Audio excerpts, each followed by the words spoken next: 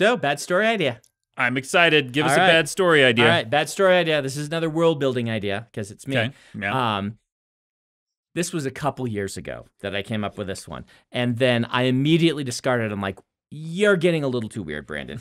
I wanted to have a world that took place on a giant sphere that a giant being was pushing around another sphere.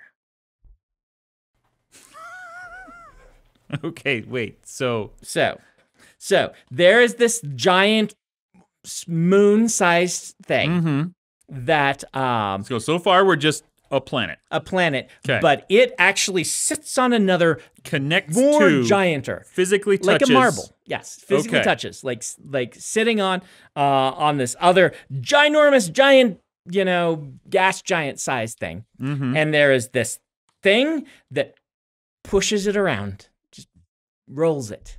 Like some Sisyphus who just rolls Sisyphus is rolling, walking around the giant thing, and that is your world. And you live on the poles, and the characters live on the little one, not the big one. The little one. And the big one is got very rich soil or something or whatnot. So it's getting stuck into it and pulling off pieces of it, and whatever that substance is, you need to harvest. Okay. Yeah. And so you're giving me wow, Brandon. This one's actually bad. It's so weird. Because before they were kind of bad, but they weren't really bad. This one's, So is that it? Is that all you've got? That's all I got.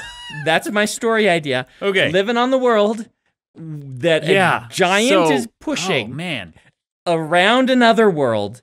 That is crazy. And the giant pushes it at a consistent enough rate to create reliable gravity. Yeah. Well, I don't know.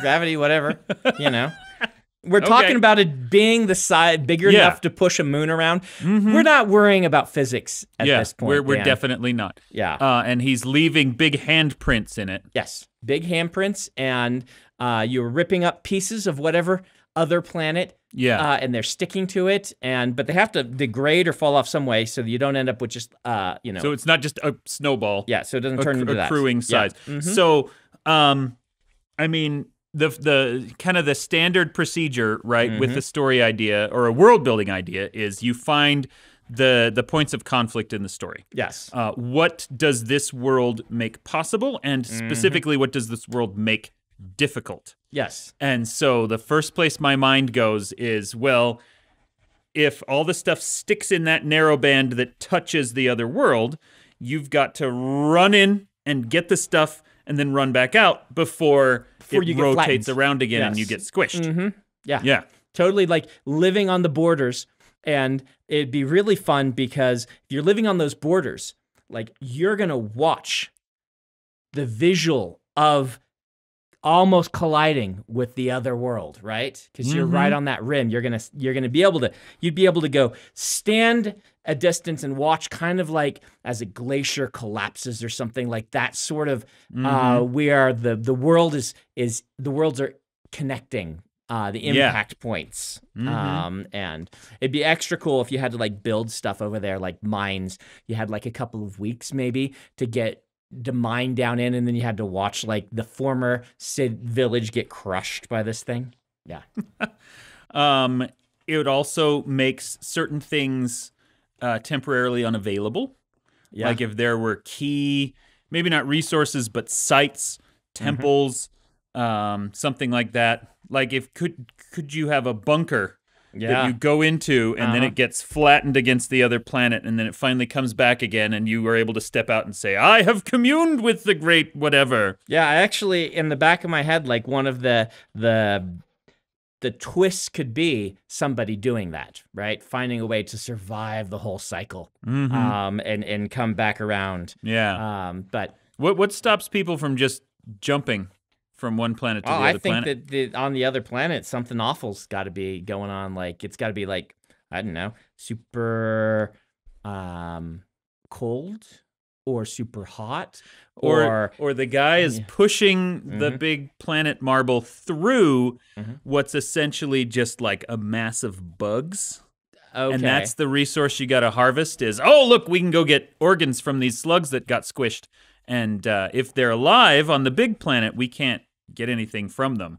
But now that they're dead and squished onto this planet, we can go and get their things. I had this classy idea, and you're now mashing bugs in it, Dan. Well, I was going to say writers. worms first. Yeah. Mm-hmm. Like nasty tentacle worms. So this is where my mind goes sometimes. Yeah. We'll see. That one's probably not high on the list. That's crazy. Honestly, anytime you come up with an incredibly out there world, I want to put it into Apocalypse Guard. Yeah. Because I'm like, okay. Yeah, you could totally put this one in Apocalypse Guard. Yeah, because we don't have to stay there long, and we don't have to explain how it exists. It's just the idea that, oh, this is that version of Earth that someone is rolling around a different version of Jupiter for some reason. Yep. And it all works and makes sense. Don't ask too many questions. Just imagine. Yeah. Yeah. That's the issue. Like, slipping something like this into the Cosmere, I don't in the Cosmere do the don't ask questions part, right? I say, well, these fit with the lore and the world building and things like that. So it's one of the reasons why this has never shown up. I mean, I'll stretch sometimes. I'll be like, you know what? Why does this work this way? Magic. But I mean, you're writing fantasy. There's got to be some room for that, even in a very hard magic system like you use. But yeah, Apocalypse Guard, book 2, if we ever get around to that. I've told you what I want to do with that. You want to do Big House. I want to do Big House. I'm on board with that. I've got a. Did I give you the plot for it? You gave it to me. It's good. It's pretty good. Big House, dear listener. Brandon, back when we used to play RPGs every week, we finished a D&D campaign, and he said, okay, I've got the next one.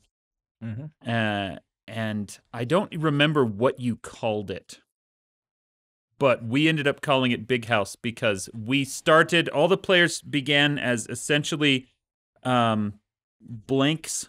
Yep. Blank slate characters. Blank slate. Woke up with no memories in a dark blackness void. Yeah. And it turned out that we were gods who had lost our powers and were trying to regain them. And we were in an entire world that was just a house. And so, like, the mountain was actually a chair and things like that. We were trying to find the great city on the pool table, which I don't think we ever got to. We played that game for, like, 2 years. We did. And it did the thing that I like to do, which is really hard to do with an actual gaming system. And so I kind of have to jury-rig my own, which is what your characters do becomes your class. So as you play the character and flesh them out, what I like regular role-playing just fine. But I love this idea of, you know, rather than always just building a character and then playing it, seeing what kind of personality develops for your character, what kind of things your character what role they fall into in the group, and then building a class that naturally grows out of what they're doing. Big House did not work as well as our pirate one. Big House was like the first dry run at this. And the pirate one ended up working really well. Pirate one worked well. We played that one, I think, even longer. Yep. Once I realized that we were gods, that you had done this as we're lost gods regaining our powers, I started claiming divine everything as part of my portfolio. And at some point, I remember you looked at, because you very studiously took notes, because you were trying to make our classes reflect our characters. And I had claimed like 40 different things. Yeah. And the other players, maybe 1 or 2. And then you limited us to only 1 thing per session after that. Yep. But one of my greatest victories, we were attacked by something, or no, I can't even remember the situation, but I claimed that I was the god of Cthulhuid monsters. Evil tentacle monsters. And then like a year later, we got attacked by a kraken. And I said, oh, I'm the god of that. And you're like, what? No. And looked through your notes and said, oh, crap, he is. And then I got to control it. Yep. That was a lot of fun. Yeah. That was great. Do you want to talk more about role-playing? Role-playing? Yeah, like RPGs and stuff. Sure. I mean, this is something that was fundamental to both of our childhoods that I don't think we've talked about. I don't think we have. And it's become really foundational to your adulthood and less so mine. Yeah. At some point, you had to give up role-playing games in order to make time for other things, and I am now literally a professional game master and game writer. So Yeah, I gave up. It sounds like I'm making some great sacrifice, and it's not. There's multiple reasons. I loved role playing, right?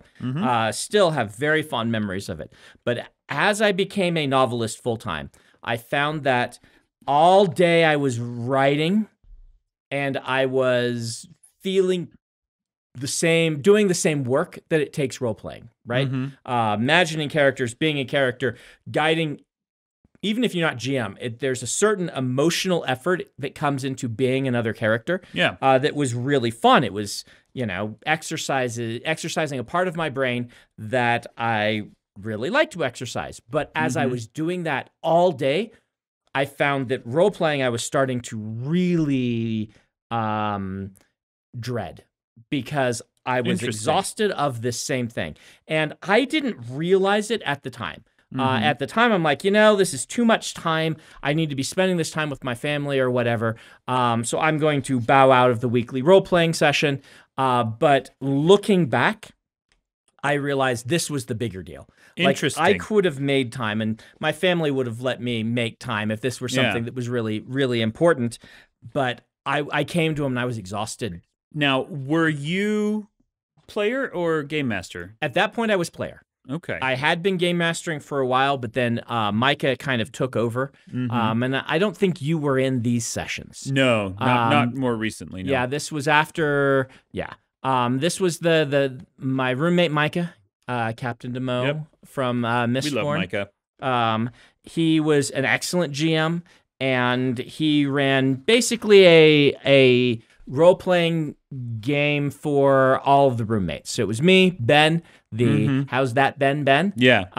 Micah, our mutual friend Earl, who's a very good friend, my brother Jordo, who didn't live with us, but he would come to role-playing, and occasionally you, or occasionally other people. Occasionally joined during this period, but that's when I still had very little kids at home. Yeah. And so, but I gave up GMing. Micah was better at it anyway. And I was exhausted, like the wrong kind of exhausted, right? Yeah. Like you can go to role-playing exhausted from a different type of work. It's the same thing that I ran into when I tried to take a programming class at BYU, that I would do my programming homework and then sit down to write my books, and I'd be like, oh no, that part of my brain is exhausted because I've just done it for several hours. I am not interested in writing. Yeah. Whereas other types of things, writing would be a relief to get to. This is really fascinating to me because and this is probably the reason that we have diverged so much. Yeah. Role playing for me, for the most part, is very much a relief. It is something that gives rather than drains energy. Yeah. And I suspect part of that is just different approaches to it, that we do it in different ways. Yeah, it's got to be. Like I have not been a player in a role-playing game in forever. I'm always the game master, and as a pro GM, I've got something like 5 or 6 campaigns running right now. And so for me, it is not the writing part of my brain. It is the panel moderator part of my brain. Right. I can totally understand that. Yeah, which is, hey, all of you people, let's get you together. And I have kind of hit this point where I am exclusively doing published adventures. Okay. Be it Pendragon or One Ring or D&D or whatever. And I can pull that out and say, okay, this is the next thing. And then just let you guys collaborate, and I will be the bumpers in the gutters to keep you from running completely wild and corral the story a little bit.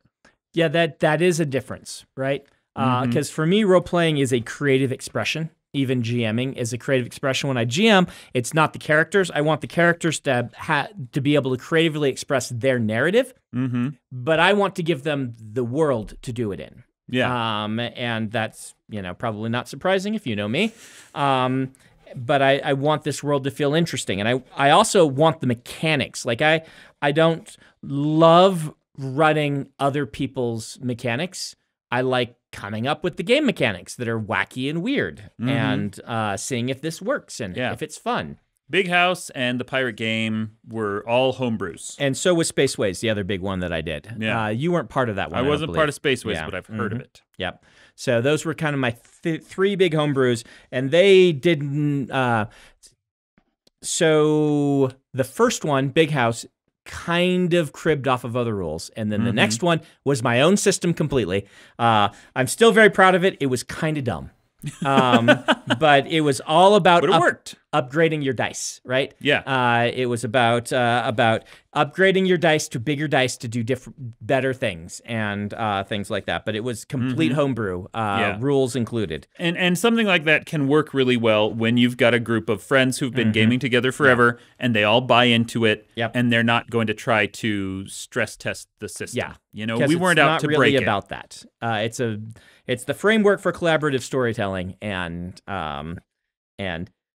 that's part of the fun for me, and that is a lot of work. And so I couldn't do it anymore. Yeah. What was your first role-playing experience? Ever? Yeah. I imagine same as you. It was Teenage Mutant Ninja Turtles. It was TMNT. I think we've talked about that before, so we know that. But how did it happen to you? So there is a kind of venerated comics store called Comics Utah in Salt Lake that it had at different times has had 3 or 4 different locations. One of them was just a couple of blocks from my house in Sugar House, where I grew up. And we would go there all the time because my brother and I had gotten into miniature wargaming, kind of, sort of, but at a very basic level. We found a miniature wargame magazine, and we were completely delighted by this idea of, toy soldiers on a map turned into a game instead of just freeform. Was it one of those like World War II ones? Yeah, because those were really popular back when we were It was the kids. historical wargaming idea, and we just were this magazine kicked the whole thing off. We bought the little green plastic soldiers and painted half of their helmets blue, and that was our armies.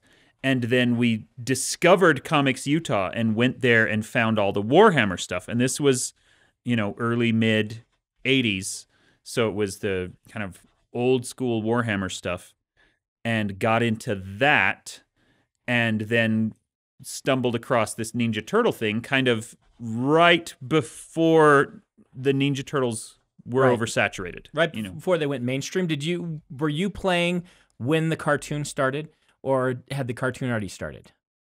I think the cartoon must have already been there because we recognized TMNT when we saw it. Yeah, because for me, I got in right before the cartoon because I remember when they're like, the cartoon, I'm like, they're making a cartoon of this? It's so violent. How are they going to do that?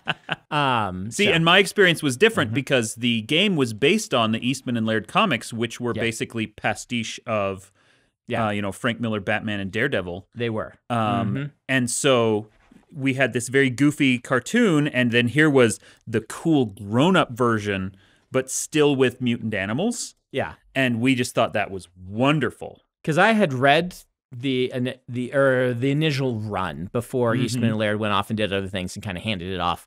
And I had them as graphic novels. Oh, that's cool. When the cartoon started.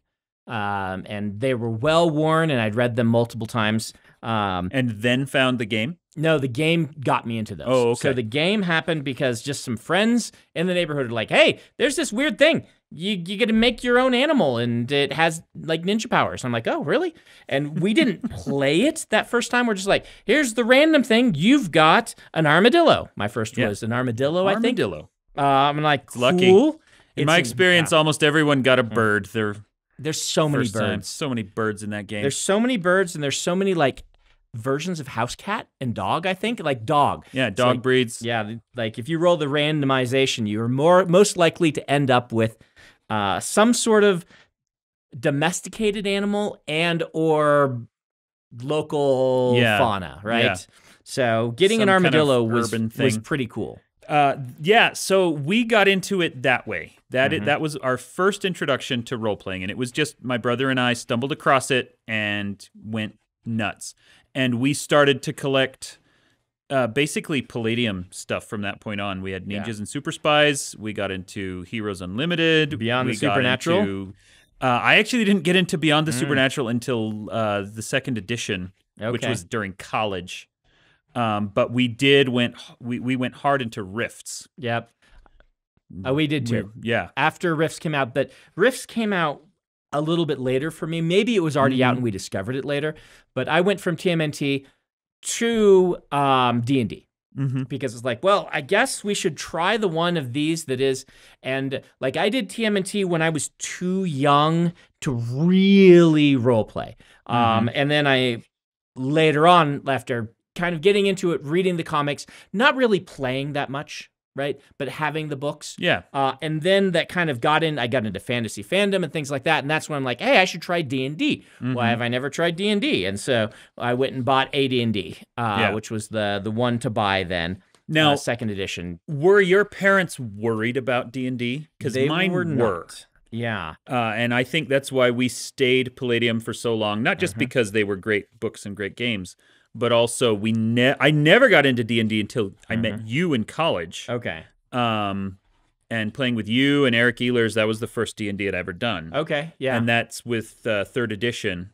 And that's in part because my parents were nervous about it. They still, I don't think they thought that it was evil. But they'd heard the things and they were kind of nervous and they were like, the Ninja Turtle stuff is fine. Even Rifts, which is overtly horrific and about like possession and devils and stuff, they were fine with. And D&D, they were like, it just makes me nervous. I mean, we played Stormbringer. Like an Elric game? Elric game. It was really nihilistic. You want to talk about a nihilistic game? We tried Call of Cthulhu. Call of Cthulhu was a bit beyond our role-playing skills at the time, let's just say. But we tried, after I tried D&D, I started just being like, hey, let's try all the different systems. I would say Palladium was still the one we did the most. Yeah. The most of. We tried so hard to make Rifts work. For those who don't know, so Rifts there were all these separate, it's basically the MCU of gaming. They were doing multiverse at Palladium before almost anybody else was doing multiverse. And so the idea was they had all these cool books. TMNT, which later got renamed After the Bomb. If you want to buy it now, it's called After the Bomb because they lost the license. But it's this idea of mutated animals doing cool things. And then Beyond the Supernatural was like Indiana Jones meets X-Files, horror. but before X-Files came out. That's a good pitch on it. And Heroes Unlimited was roll up a superhero and save the day. And then they came up with Rifts, which was like, what if we had portals to all these different worlds and you could bring because we build them all kind of on the same fundamental framework. And we brought you all together into this one world where there were space Nazis who were trying to take over the world. And you got to fight the space Nazis with your Robotech jets and your ninja from... because they had the Robotech license as well. Yeah. They had everything. And your mutant bird and your wizard from Palladium Fantasy, we're going to bring them all together. And it did not work. It did work, but the game and the company did not give you any tools or guidelines of how to make it work. Okay. You had to really police yourselves and be very careful. How did you make it work? Because we tried, because my brother was really into Robotech. He's like, I want to be a Robotech guy. We're like, great, roll up a Robotech guy.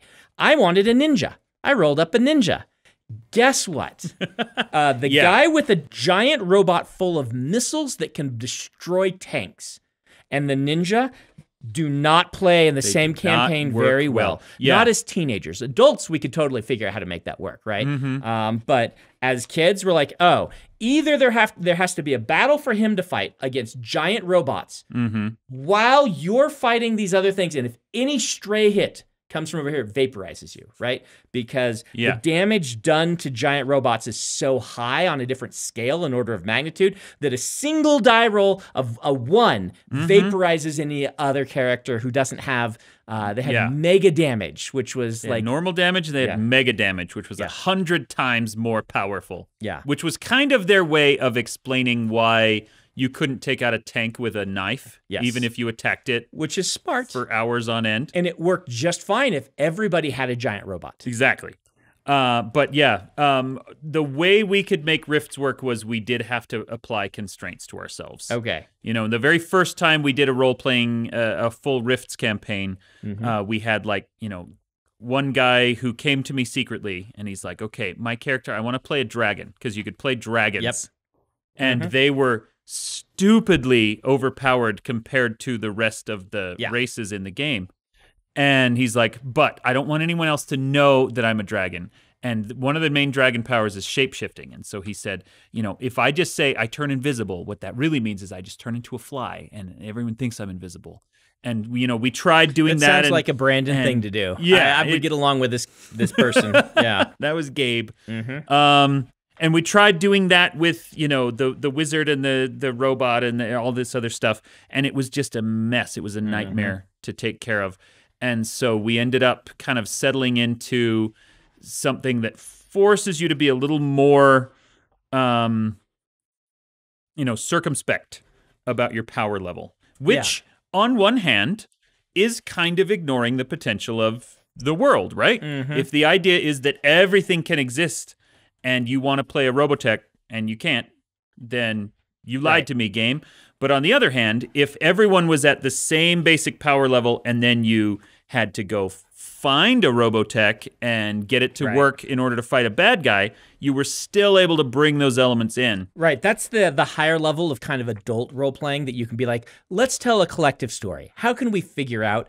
And that when we figured that out in college, it's when role-playing like leveled up and became a different experience. Yeah. It's not about who has the coolest character. Because as a teenager, there's a bit of you that's like, who has the coolest character? Definitely. It instead turns into, oh, what is the story we're telling? I often point out like one of the big revelations and changes in mindset happen for me when it was this college role-playing session. And it started again with me and Micah and Earl. And I think Ben was in that one already, but he might not have been. Actually, there was a Jennings. So there was a Jennings in this group. Nathan, not Nathan, Ken. I assume, yeah. Because Ken had already moved out. And so Nathan Jennings, Ken Jennings, Jeopardy guy. Nathan's was my roommate for longer, and he was in it. And so we did this thing, and Earl's character died. Kind of my fault. I was the wizard. I was supposed to save him. I said, I got a spell ready, and then something happened, like I critical whiffed, or the owlbear critical hit it or something. Yeah. Earl got his head ripped off by an owlbear. And this was traumatic for Earl. And so years later, when we were rolling up new characters, he's like, can I make one that just can't die? And Micah, the wise role-playing guy that he was, is like, or maybe I was GMing. I think it was Micah. It was Micah. This was the half troll, right? This was the half troll, where he's like, all right, what if you just had a half troll who can regenerate from anything? And then Earl's like, but trolls can get killed by fire and acid. And Micah's like, all right, you are a half dragon, half troll, so you're immune to fire because you're a red dragon. And we'll let you start with a ring of acid resistance. And Earl's like, great, I'm on board for this. And as kids, we would have been like, his character's overpowered. And as adults, we're understanding that this is something Earl needs to know. His character can't die. That's not fun for him in the game. And so Earl became our test dummy. Yeah, I actually was in this campaign for part of it. And we would tie a rope around his waist. Yes. And rather than check for traps, we would just have him walk into a room. And have them all go off. We'd pull him back out, and he would regenerate and go, okay, there's things over here. There's fire that spits out over here. There's big blades that come down from the ceiling. And then we'd be able to go in and deal with it. And it actually worked really well. One character was massively more powerful than the others in a certain category. There are places you can do this and places you can't. And the character not being able to die is a huge advantage. Yeah. But it turned into an advantage for the party and a narrative device rather than his character is cooler than my character, which was really great. And it was one of those lessons that you learn as a role player that's like, oh, let's not be about who's better. Let's be about telling a story together. Yeah. It helps also that Earl is not the kind of person who tries to steal the spotlight or dominate the story. Nope. And also, I remember we thought of it at the time as, well, this is basically just Wolverine, but without claws, right? Like, he's a purely defensive Wolverine. Yeah. And so his ability to affect the world was still very limited. But yeah, you're right. That is such a key moment for role-playing gamers when they really level up into, oh, this is communal storytelling. This is not competitive storytelling. Yes. But as kids, we could not make that work with Rifts. Because Rifts is really one of the problems I have, and I am a dyed-in-the-wool, ride-or-die Palladium fan. There are something on the order of 90 Rifts books, and I think I'm only missing 4 or 5 of them. Okay. I have a grotesque collection of Rifts and Palladium stuff, but I also recognize that it does have its faults, and one of them is, similar to how the moral of Marvel's Civil War was this system of freedom can only work if everybody acts like Captain America. Yeah. Palladium games ultimately only really gel if you run them the way Kevin Shembieta does. Yeah. Okay. And he has a very specific style of role-playing. That's why his experience system was so weird. It's because he expected you to play the same character for 17 years. And so if you were playing one of his games with him, everything clicks into place. And if you are just a normal person who looks at the sheer overwhelming power gaming potential of Rifts with no guidelines of how to navigate it, then yes, everything falls apart immediately. Is Palladium your favorite, or is it just more the most nostalgic one for you? Like, do you have a favorite system or a favorite game system? My 3 favorite role-playing games right now, and I don't know if I could choose between them, are King Arthur Pendragon by Greg Stafford, Star Trek Adventures, which is a 2D20 game from Modiphius, and The One Ring, 2nd edition, which is an Italian game currently put out by Free League, which is a Swedish company. Haven't played any of them. No, you haven't. Nope. And they're all kind of based on known properties, right? I guess King Arthur isn't a property so much as just a known legend. But what really sells me on a role-playing game, what gets me excited about it, is if the game mechanics are designed to create a specific tone or incentivize certain behaviors. Right. D&D 5 is fun, and I love it. D&D 5 is a combat game. Right. You can do other things with it, but the rules and the characters are all designed around how are you going to kill this monster? How many monsters can you kill in a day? How many times can you heal yourself back up? And so it incentivizes a very specific type of play. Right. Roll for initiative. Type of game. Yeah. And I love games that incentivize other things. Not because I dislike, again, D&D 5. I'm a big fan of it. But The One Ring is a game that really goes out of its way to put you into the mindset of Tolkien's books, where hope is as important as combat prowess, where the ability to make a honey cake that makes people happy is just as valuable as the ability to kill an orc. And they do a really good job of that. And it's a totally different style of play that you can't do in any other system. So I love games that do that. What did you think of D&D 4.0? Let's lay some groundwork here. Let's get controversial now. I never played D&D 1.0. 1.0 was back when I'm going to get it wrong because I never played it. But as I recall, it's like your class and your race were the same. You played an elf, and an elf was a certain type of character. You played a dwarf, and it was a certain type of character and things like that. And it was very influenced by Chainmail, the miniatures game that gave rise to it. Yeah. 2nd edition is AD&D, right? And 2nd edition is the one I played, and it was really complicated. It was real weird. To figure out if you were going to hit something, you had to do some really odd math calculations. And it had all these weird things, but it was very complicated. But also, it was the first real role-playing game. Third edition is the lightning in a bottle, I think. Third edition is where it really exploded. It came out when we were in college. Yeah. It simplified a lot of the rules, but not too many of them. Just kind of this right amount where you could really feel like you were going to play a wizard or a fighter. And it was still combat-oriented. It's D&D. Yeah. And it was the perfect game at the perfect time and sold hundreds of thousands of copies. Sold a ton. And that was the very first version I played. Like I said, I didn't play until you got me into it. I had never played the earlier ones. 5, in my opinion, and 5 is actually, I think it's the best version. You know, I've only played 3. 4, if you count 3.5 as its own thing. And it has outsold, I think, every other game on the market combined. 5 is a legitimate Powerhouse. Defining phenomenon.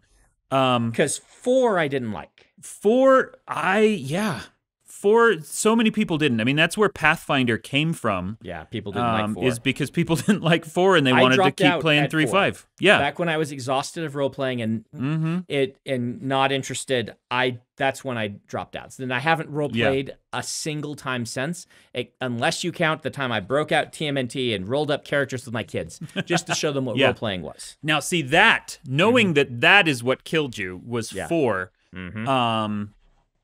On the one hand, it surprises me that it was the burden of storytelling. Right. Because the reason that everyone else disliked 4 was because it was basically a tabletop miniatures game. Well, it's a combination of factors, right? It's the time factor, newly married, starting to have kids, mixed with feeling like I've done this all so many times before, mixed with not having fun at the game sessions, because the game sessions are not designed to do what I have fun doing. Yeah. I have fun in role-playing by coming up with a quirky character who has a weird relationship with the rules and a weird relationship with the other characters, and then leans into that over the long term. Yeah. And is useful in unexpected ways. That's the kind of the Brandon Key thing. See, and so many times I have thought to myself, I bet I could get him back into it if I introduce him to one of these really kind of story-based narrative games. But they are missing the key element of quirky relationship with the rules, because you are not a power gamer so much as... I'm a Johnny. Yeah. By magic terms, they have this thing, a character who likes to look at the rules, find the weird interactions, and then build everything around those weird interactions. Yeah. And so this is the problem. I've tried some of these very heavily narrative games, and they're fine, but it's like writing a book. I can do that all day if I want to. The one thing that role-playing offers that a book doesn't is this rigid set of rules that I have to somehow game, not to be the best player, but to do something nobody's expecting. Yeah. And that is really fun to me. Yeah. One of our last big D&D game that you were in, we played Eberron. Yep. And you were a wizard. But in the Eberron universe, the elves are like ancient things, and they revere their dead, and they have necromancers. And so you were like 300 years old. I was the oldest you could make a character. Yeah. And took all the disadvantages of age. And abused the crap out of the follower rules. Yes. So that you had a bunch of other little elves to carry you around on a palanquin all the time. And it was all about breadth of arcane knowledge and using that follower rule, just going all in on that. And I was pretty useless until climactic battles happened. Yeah. I was really good in a couple situations, non-combat situations where I could make a spell do something it's not supposed to do. Like the classic Brandon move is, oh no, the door is locked. We can't get through the door.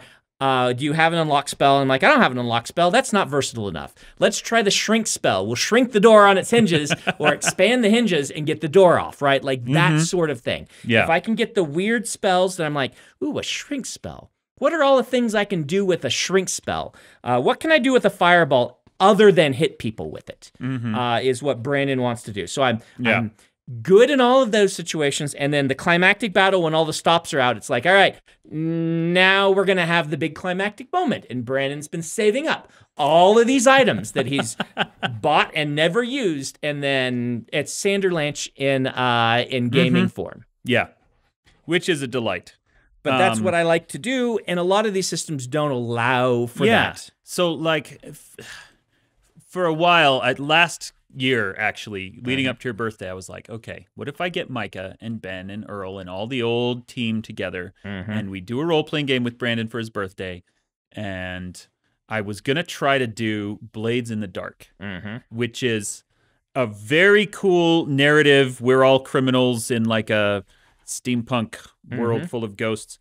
And I couldn't figure out which character you would want to play, which was the sign to me of, oh, there's not a weird corner of this rule system that he's going to screw around with. And now that I've said that, someone's going to tell us in the YouTube comments, oh, he could do this and this and blah.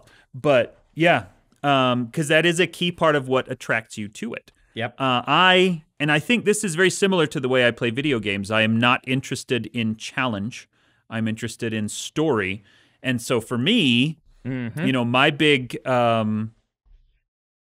D&D character that I actually still use sometimes was when we did the monster campaign, and I got to be the mummy, who was a paladin of himself. He was the god of justice who had died and then been brought back to life, and he became a paladin of himself. So he was the good guy, but he was also, animated by dark energy. And that's just a weird concept that I thought was delightful, and we played with that forever, for years. I love those concepts too. Yeah. But I need that rules component on top of it to really be enjoying myself. And the other thing is, I feel like I've done it. It's one of those things I've done so much that I'm kind of done. Yeah. Like the idea, maybe someday I will role play with my kids, or something like this will happen, like you talked about. And I'm like, oh, I'll do a session or something. But in my head, when I think of role playing, what I think is, that was a lot of fun. I've been there. I've done that. I'm no longer interested. Yeah. I've covered it. I've done everything I want to do. And now I basically have a job where I get to do this. Yeah. You get to tell stories to yourself. Yes. All the time, all day, every day. And make up the rules and the ways to break them. Yeah. Now, it is important to point out that what eventually happened with our gaming group was that we could not both be players at the same time. We could not. Because, as evidenced by, for example, the Star Wars game. We played West End Star Wars, which still one of my favorite systems ever. But it fell apart real fast. That's the one that died. It died so fast because of us, because you and I were bad people. Yeah. You wanted to be a Jedi. I wanted to be the Quixotic Jedi because that was one of the cool archetypes that I'd never done and I thought was so cool. The guy who thinks he's a Jedi but he isn't. Right. Which is such a Dan character. Yes. And you wanted to also be a Jedi, but again, breaking the rules, you said, well, can I be a Sith? Yeah. Who's actually like raised on a world where the Sith is the only religion and he thinks that that's moral and upright and good? And so I ended up being your mentor, trying to teach you, and oh man, yes, it destroyed everything. My name was just Darth, I believe. You named me, and you're like, come along and understand, and I'd be like, Master, is this where we get out their entrails? And you're like, yes, Darth, I believe this is, because you just like, I didn't know. You didn't know. You're just pretending. My character was crazy, and he was the only moral compass provided to your character, who was inherently evil. Yes. And it was Alan was the game master of this, and he had no idea what to do with us. It was a big old mess, but you and I had a lot of fun. We had so much fun. But man, it was delightful. It broke the campaign for everyone else. And so that campaign did not last very long. Alas. But there's a name for a podcast. Dan and Brandon can't both be players. Dan and Brandon ruin everything. How's that, Ben?